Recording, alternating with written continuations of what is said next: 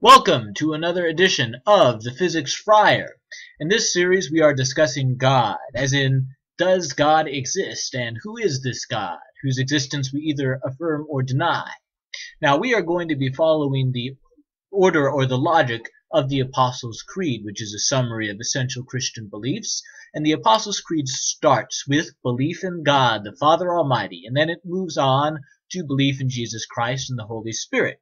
So that's the order that this series of webisodes will be moving in. But the Apostles' Creed is more than just a list of essential Christian beliefs. It is also a sign of Christian unity. You can profess the beliefs in the Apostles' Creed if you're Catholic, or if you're Anglican, or Orthodox, or Methodist, or Baptist. Basically, all Christians can profess or say that they believe in the beliefs that are in the Apostles' Creed.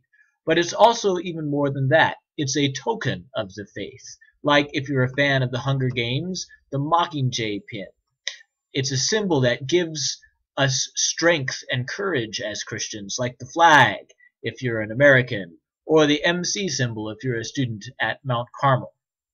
Just imagine, 1800 years ago, and the disciple is standing before the executioner in the Roman Empire, and all he has to do to save his life is to simply renounce his faith. He doesn't know what to say until the words of the Apostles' Creed come to his mind. I believe in God the Father, creator of heaven and earth.